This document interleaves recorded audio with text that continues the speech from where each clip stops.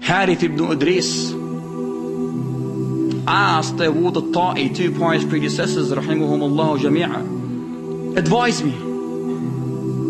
He replied, let death be your slogan.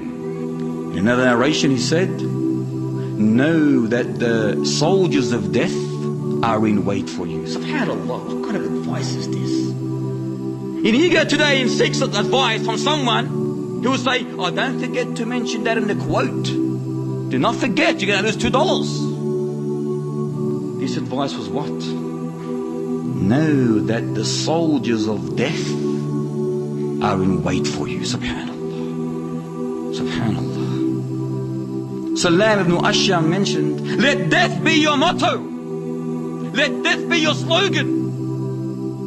Let it be embroidered in front of you day and night. Death, death, death. In other words, whatever you do, before you confront anything, make sure, is this going to benefit me when I die? Is it going to be for or against me when I die? Always before your eyes. Place the word, the 5-letter word, DEATH, or the 3-letter word, Meem, MAWT. Always confront yourself with this. Before you do anything, is this going to benefit me when I die? If it is, alhamdulillah, I accept it. If it does not, I throw it away. Because on the day of judgment, when you're in the grave, when you die, it's going to harm you. That deed will harm you, and you do not want this. You do not want this. You do not need this. You need luxury, comfort when you die. And this action, if it's against Allah's pleasure, throw it away. You do not need it. If someone was to say to you now, there is an enemy outside, waiting to attack you at any moment, what would you do? You will stand up, prepare yourself, get your ammunition, prepare your clothes. Look, you'll be alert, you'll be alarmed. You await his surprise attack. This is life and death. This is life and death. What have we prepared for its surprise attack? What have we prepared for it? It's going to attack us at any moment. Death is confronting us every single day, in every single area. Wallahi, it's like a man who has stretched forth his neck. He stretched it like this, with a sword held like this above it. This is death. This is how death is. It's like a man who has stretched forth his neck with a sword held above it, waiting for the command to slice, to cut, to chop that head off. This is death. And we are witnessing this every day. We are witnessing this sword every single day. Friends, loved ones, severing their ties from this life. Every single day. We must awaken from our sleep. Be alert from our slumber. Before it's proclaimed, before it's shouted, so and so is ill. So and so is ill, and that so and so is you.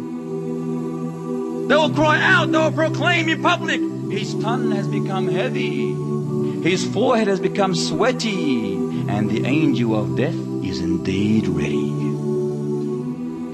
Imagine yourself at the time of death. Imagine yourself at the time of death. Can you imagine? You're going to have to imagine it, because you're going to be there.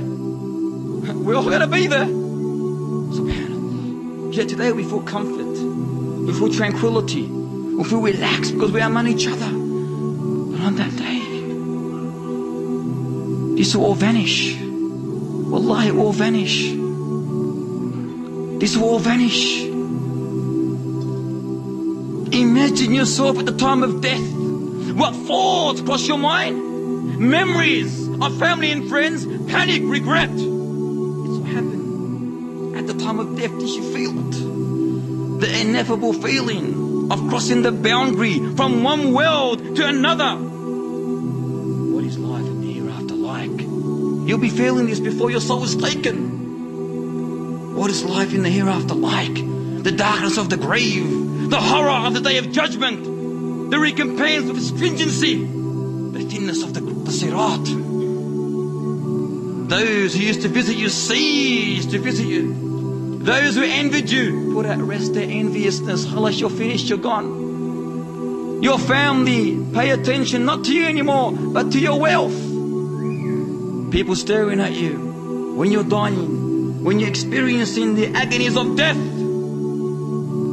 Your mother, your father, your brother, your sister, your son, your daughter, your niece, your nephew, your auntie, your uncle, your husband, your wife, all looking at you, staring at you, but they cannot do anything. Nothing.